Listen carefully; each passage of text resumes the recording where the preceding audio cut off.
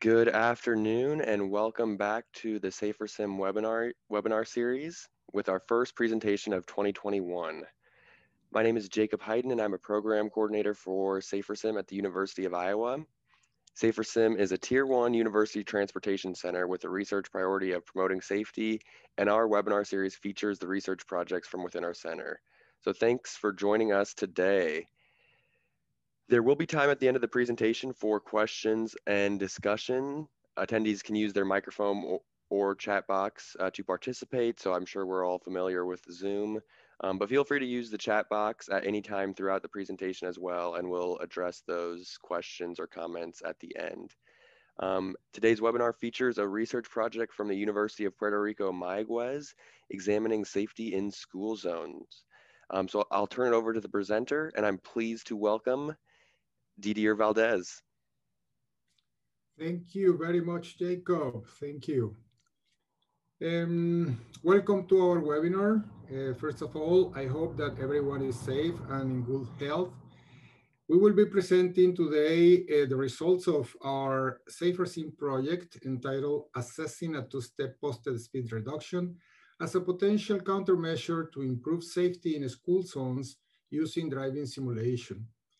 At UPRM, we work collaboratively in our projects. Our research team includes Professors Didier Valdés Diaz, Alberto Figueroa Medina, Benjamin Colucci Rios, the graduate research assistants that participated in this project, Indira Taveras, Maria Rojas, and Lorena Sierra, and an undergraduate research assistant, Rocio Sotomayor Irizarry. I am Didier Valdés Diaz, the PI of this project, and I will be presenting this webinar today on behalf of our research group and the co-PIs, Professors Benjamin Colucci Rios and Alberto Figueroa Medina.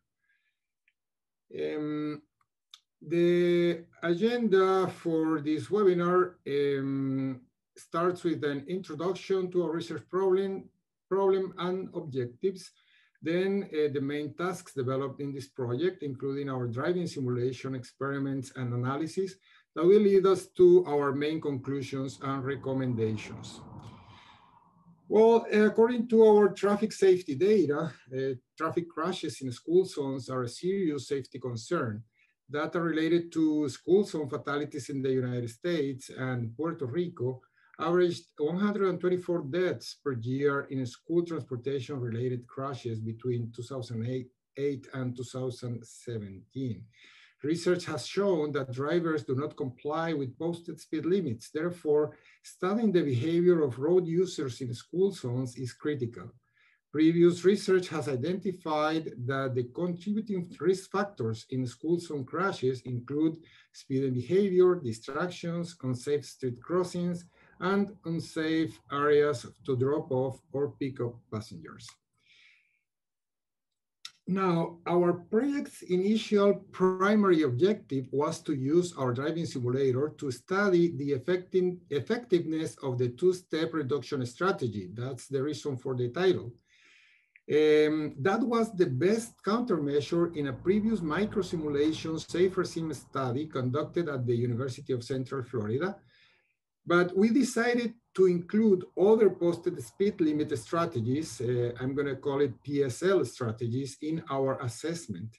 The PSL strategies evaluated included the existing PSL arrangement, the TSR, that consists of an additional posted speed limitation, a limit regulatory sign used to reduce the posted speed before the school zone gradually from 45 to 35 to 25 miles per hour at the school zone.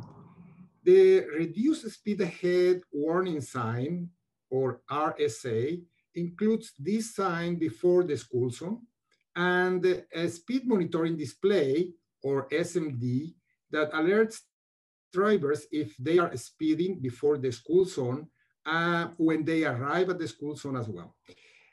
All the strategies were evaluated considering roadside signs as one of the configurations, or an overhead sign, that was the other configuration, that was the best countermeasure developed in a previous study that we conducted at the University of Puerto Rico and Mayaguez. Our research approach includes the typical tasks on a simulation research study, from literature review to conclusions and recommendations. I want to highlight the driving simulation experiment task that we were fortunate to finish previous to the lockdown of the pandemic for this project. In terms of the selection of the school zone, this was performed in a previous study. So considering all the variables, including traffic exposure, crash rates, environmental complexity, and safety perception, we selected the second unit, Samuel Adams, located in the rural area of the municipality of Aguadilla, Puerto Rico. This school includes grades from pre-K to 9 and has approximately 900 students. The school has direct access from the Pier 2 arterial road, as you can see in one of the pictures here. The highway is part of the national highway system, Pier 2, and it has 2 lanes in each direction with a speed limit of 45 miles per hour. The road study section has a length of 1.5 kilometers with 500 meters before and after the school zone. And the posted speed limit in the school zone is 25 miles per hour. The experimental design, as I was telling you before, included 2 configurations of traffic control devices and 4 posted speed limit strategies. The scenarios in configuration 1 have road signs only. Meanwhile, the scenarios in configuration 2 have an overhead sign with flashing beacons alerting the drivers about the regulatory speed limit of the second school zone. Now, let me show you real quick a couple of videos presenting the driving simulation scenarios developed by our research team. The one at the right corresponds to the speed monitoring display, and the one in the left the overhead sign coming up, and it corresponds to the two-step reduction, okay? Now, in terms of points and zones of interest, we defined these 5 points of interest and 3 areas of interest. 5 points were selected to assess the spot speed and acceleration of drivers. You can see here points 0, 1, 2, 3, and 4. And point 1 corresponds to free flow speed, point 0 to free flow speed, point 1 to the 35 miles per hour regulatory sign that is used only in the 2-step reduction strategy. And point 1, 25 miles per hour regulatory sign corresponding to the school zone. And then point 3 was located near the entrance of the school zone where pedestrians interact with vehicles, and also point 4 for the school entrance. Then zone 1 corresponds to an area between the 35 miles per hour and 25 miles per hour speed limit. And then zone 2 is the beginning of the school zone. It's immediately after the 25 miles per hour regulatory speed sign. So it's assumed that the drivers will go at 25 miles per hour. And zone 3 is where the driver notices a pedestrian in their cone of vision. Now, to elaborate a little further the scenarios, you can see that the areas of interest depicted here on this slide with the strips colored blue, green, and pink that were evaluated for all the scenarios studied. In all the scenarios, we had these 3 areas of evaluation. Now, in terms of the points of interest that are represented here with a thin vertical gray line, and their coordinates at the top of the figure, we use them to evaluate each one of the PSL strategies depending on the scenario. The average speed of the 8 evaluated scenarios is represented here in this figure. The driver speed fluctuations are noticeable as they approach the regulatory and warning signs countermeasures throughout its trajectory. And at the end of the presentation, I'm going to show a comparison between these average speed profiles and an ideal speed profile. Now, we performed several analyses, and I want to highlight a couple of things about these tables that I am presenting here. In terms of the average speeds for the zones and points of interest, I want to highlight the average speed on zone 2 for all the scenarios. It was expected that the drivers would have decreased their speed at or below the posted speed limit of 25 miles per hour of the school zone. If 4 of the scenarios evaluated have an average speed lower or equal to the PSL of the school zone, we have here in this case. And however, the average speed remained higher than the posted speed limit until drivers reach zone 3, where they observe the presence of pedestrians. In terms of the some additional analyses were carried out to obtain more information about the subject's behavior. When we looked at the operational speeds in almost all the scenarios, the 85th percentile of the speed was above the speed limit marked until zone 3, where the drivers noticed the pedestrian's presence in their cone of vision. The 85th percentile speed was higher than the posted speed limit in 87.5% of the scenarios. This table presents the average speed difference in zones and points of interest for each one of the countermeasures. We performed t-tests with bound-Ferrari corrections to evaluate significant differences between the average speed at the points and areas of interest in the 8 scenarios.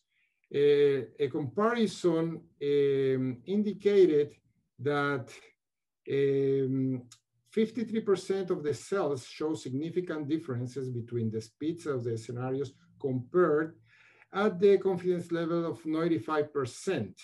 So we have, in this case, all the countermeasures presented significant differences. Now, in terms of speed compliance, this is related to each one of the subjects. It's not an average like it was the case in the previous tables. So the speed compliance was evaluated, and the values such as 67% and 75% can be observed within the data, which is really good compared to the initial studies when we started studying this type of the speeding behavior in school zones. So scenarios 5 presented high percentages of compliance with the speed limit in 4 of the evaluated points.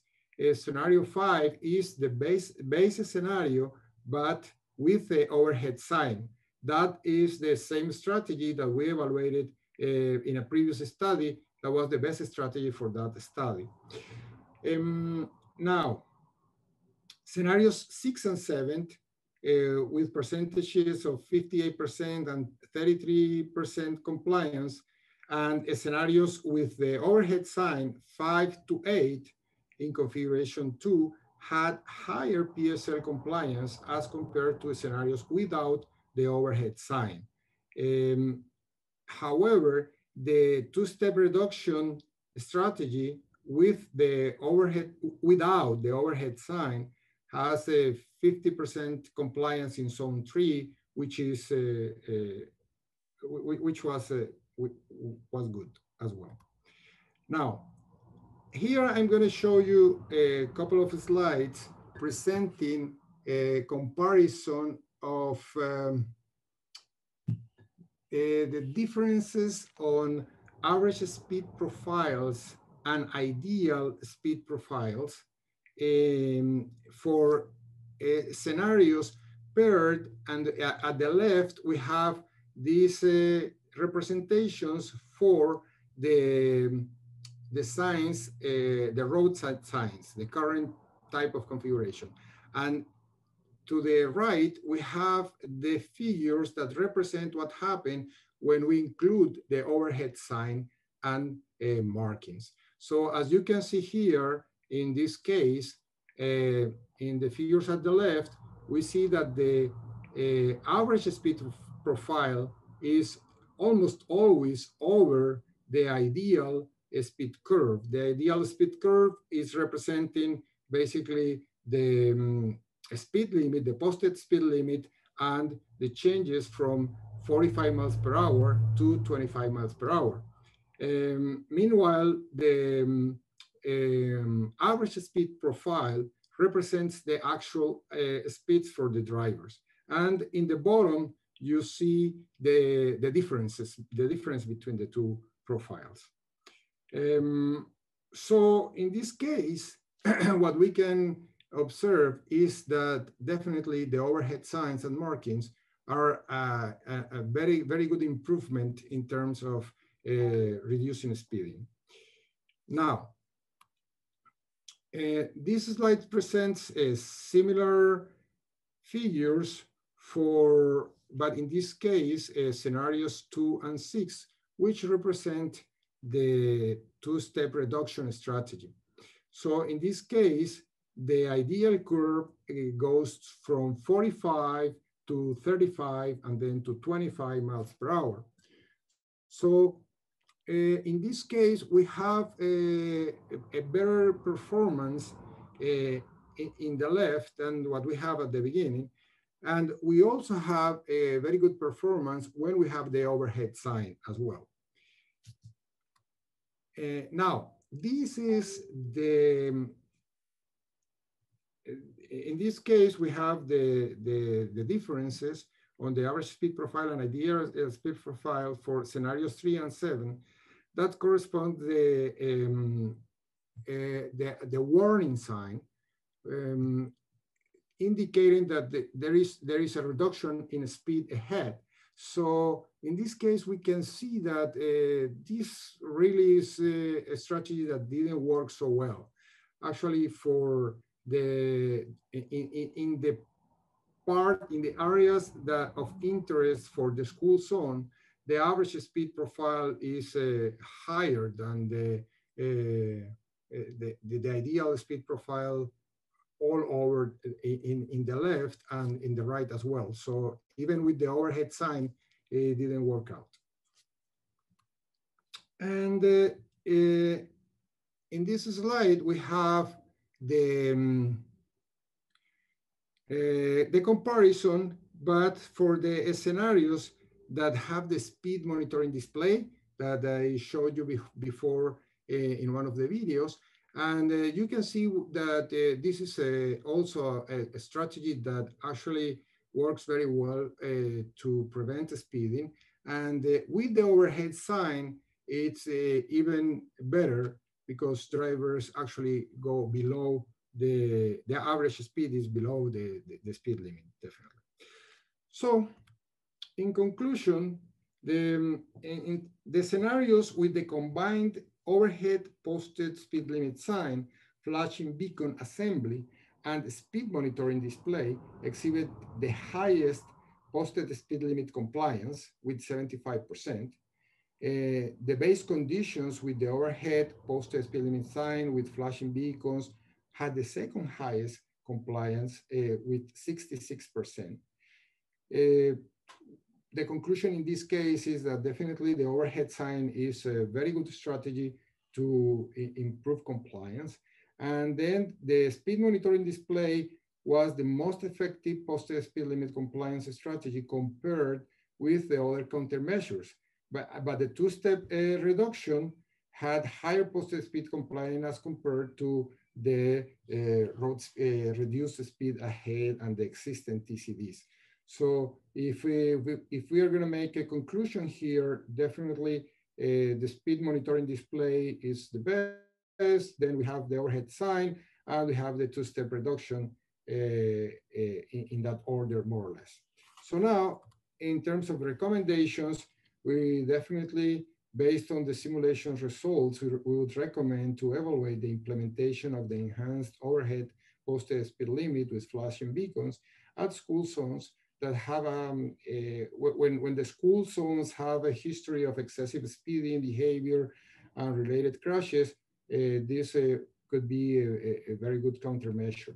Also, an active speed monitoring display is a promising countermeasure that should be implemented and will work very well for school zones to mitigate speeding issues and increase posted speed limit compliance. Finally, I would say a reliable advanced driver assistance system in new vehicles should be promoted to improve posted speed limit compliance and also speeding awareness. Thank you very much for your attention. We would like to thank also Safer Sim former graduate students Enid Colon and Ricardo Garcia that helped at the beginning of these experiments with the school zone selection and all that part, and also developing the overhead sign. And so their contribution is acknowledged here. And we also want to acknowledge the support of Safer Sim and the Department of Transportation.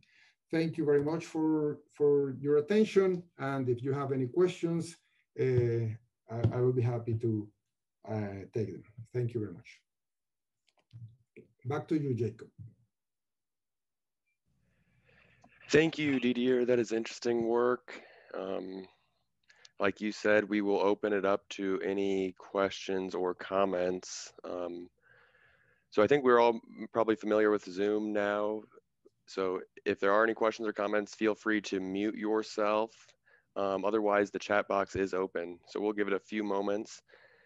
I do want to say that this presentation will be available online on the Safer Sim YouTube channel within the next couple of days. So we will share that link with everyone here and with everyone that's registered. So feel free to pass that along to anyone that any colleagues that may be interested.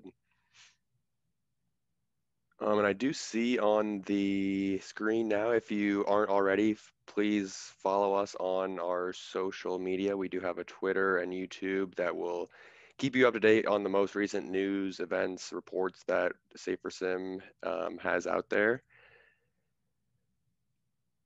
So I'm not seeing any questions at this time. As always, you can reach out to me or Didier afterwards if anything comes up, and we'll try to help you as best as we can. And then one last thing, we do have another webinar that's scheduled on Tuesday, March 9th. So we are back to our every other Tuesday schedule for a few weeks at this point.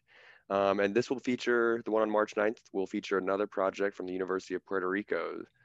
Mayaguez, Alberto Figueroa Medina will discuss gap acceptance and walking speeds of pedestrians using virtual reality.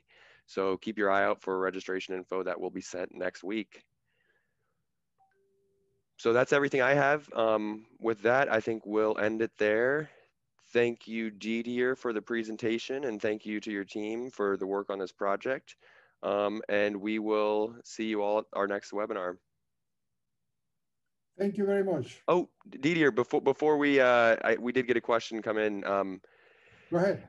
So do you think the same countermeasures would be effective in other parts of the U.S.? I'm thinking specifically about typical driving patterns for speed. Yes.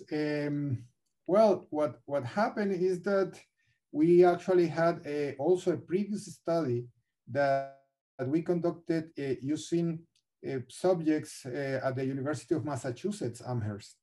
And at least what I can tell you about that study is that similar results were found with the strategy of the overhead sign.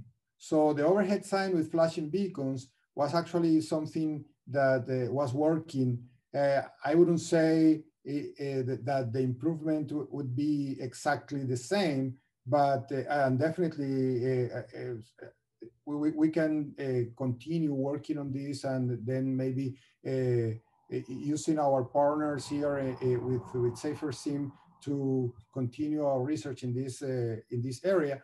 But I would say, based on those results, the improvements were similar. So I would say yes, for the United States it will work, and we use the MUTCD here in Puerto Rico as well. So everything is more or less the same, except a couple of things. For example, in our case, we have a white line that represents the starting of the school zone. So one of the improvements that we propose here was to put to include the word school on the pavement, like pavement marking. But this is something that is common in the States. So in terms of looking at the first point of the school zone, is already there. What is not there is something like that overhead sign with flashing beacons indicating, well, this is the regulatory speed from this point on, and then you need to reduce your speed and something like that. And also the two-step reduction is something that that could work very well combined with the overhead sign. So I would say my answer is yes in both cases. Excellent. That is interesting, and that's great to hear that, there's been previous work on this, through our consortium. So that's exciting Yes. to see, and we'll see what future collaborations might be in store for this work. Okay. Well, I think I'm not seeing any other questions after that. So like I said, thank you all for attending, and we look forward to seeing you at a future presentation. Thanks and enjoy your day. Thank you very much and have a good day. Bye-bye.